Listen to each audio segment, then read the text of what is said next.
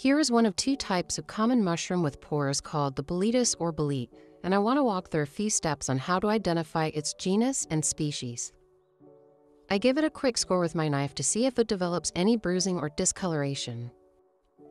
You can see after I cut a cross-section that the pores are actually tube-like structures that grow compacted and parallel to each other on the underside of the cap. The cap itself was incredibly slimy, which is a qualifying feature for the genus Swillus. Taking a look around at the environment that your mushroom is growing in is just as important as the features of the mushroom itself. Growing directly above was a coniferous pine tree. Pine trees have needles that grow from fascicles in clusters of 2 to 5 needles as shown here. You can also easily identify by locating pine cones on the tree or ground around.